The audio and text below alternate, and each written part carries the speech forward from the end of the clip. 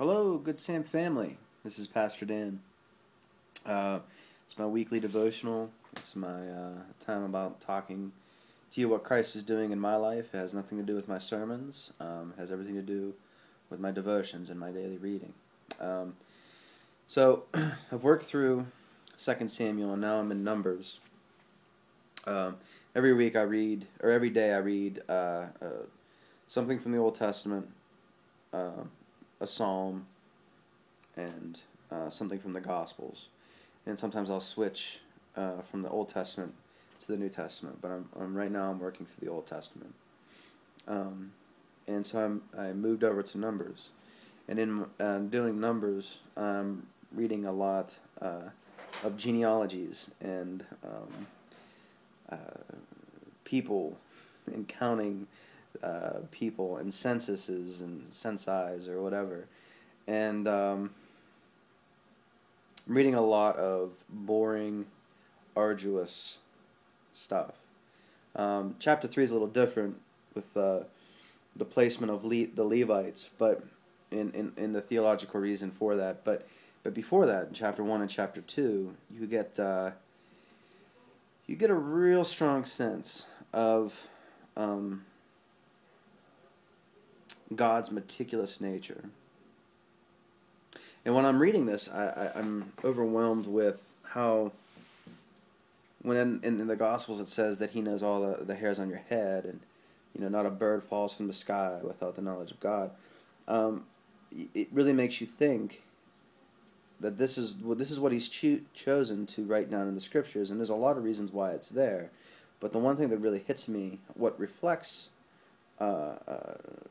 reflected about God for me, is this notion that He truly does care about the particular.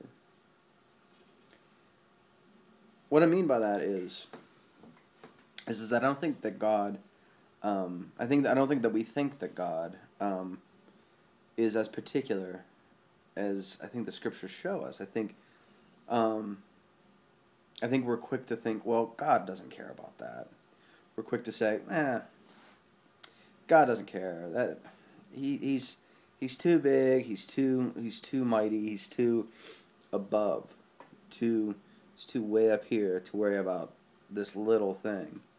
And I think the one thing that you can really get with the particulars of the text is that that's not really the case. The case is that he truly does care about the hair on the head, the bird in the sky, and in this case the family member of hundreds of thousands of people. He cares about that one name.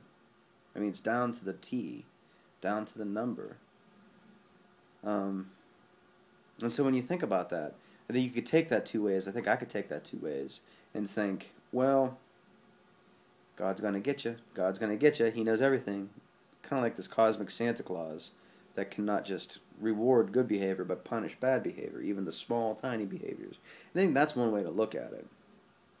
I don't think that's a good way to look at it. Meaning that it's not a good motivator to do right things. I think a better way to look at that is that God sees your tiny struggle for faithfulness. When you are tempted just briefly to commit a sin, He sees when you, out of love for Him, decide not to do it. I think whenever you do the one tiny little kind act, or the act of omission, when you decide not to be angry at someone, or you decide not to speak back to someone when you shouldn't speak back to them, I think He sees that, and I think that He honors that, and I think that is how particular He can be. And it may just be a 10-second moment in your mind, and it may be just a 10-second glance of action in your life, and you forget it very fast.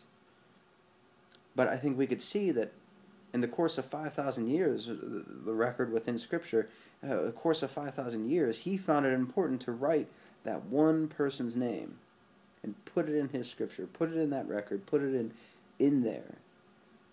He cares about the particular. And I think that that's the one thing that we can recognize, is that he cares whenever you succeed, even on the most tiny level, as much as he cares about whenever you fail, even on its tiniest little level. So I think that's the benefit of it, and that's what I'm going through. I pray that you have a good week, and may the love of the Father, the fellowship and the power of the Holy Spirit, and the grace of the Son be with you all. Blessings.